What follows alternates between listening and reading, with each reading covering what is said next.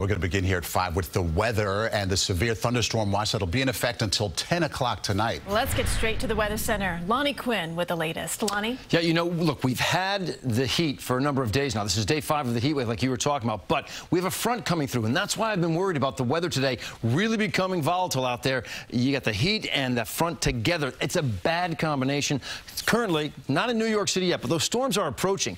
Wait till you see the line just west of New Jersey, 89. But it feels like 97 right now. The high temp today was 91. Those storms that are approaching, this is the line. Look at that. I mean, that goes all the way past Washington, D.C.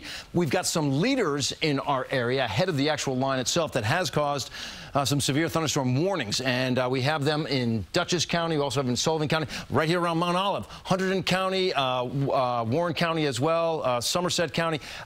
It's a tough scene, and it's going to get worse, gang. This cell that you see around Poughkeepsie, this is moving to the northeast, so it would get to places like Unionville 508, Meaniat 531, Mitchelltown. There's a lot of them out there, all right? They're still off to our west, but this cell that you see right around Mount Olive has severe qualities, meaning the winds are blowing at 50, 60, even some 70-mile-per-hour gusts. That will get to Patterson at 6:03. There's a bigger line behind this, and that's the part that could make some real problems for our area, and that looks to get into New York City, I would say sometime between 7 or 8. I'm going to track all this when I come back here and see, but look at the storm reports. We've already had wind gusts putting telephone poles down, 50, 60, like I said, almost 70-mile-per-hour gusts. Be ready for an eventful night. KJ Moles, go back to you. All right, Lonnie, keep us posted. Thanks.